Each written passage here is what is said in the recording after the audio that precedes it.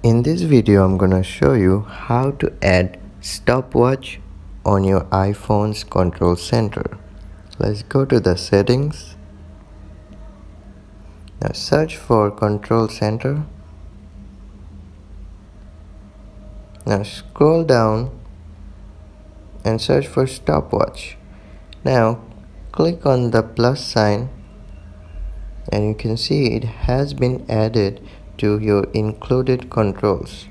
Now scroll up, you can see it has been added, and you can also click on the right side, press and hold, and you can scroll it up and scroll up, and you can see your stopwatch is now located on the top.